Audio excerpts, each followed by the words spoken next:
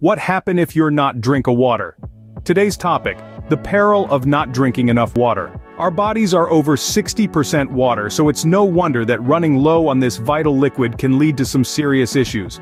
Without enough water, our cells can't function properly. This can lead to a drop in metabolism, causing fatigue, drowsiness, and difficulty focusing.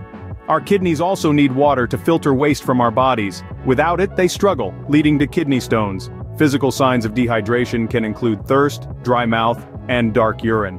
But remember, if you're feeling thirsty, you're already partially dehydrated. Dehydration can also impact our skin, making it appear dull and flaky.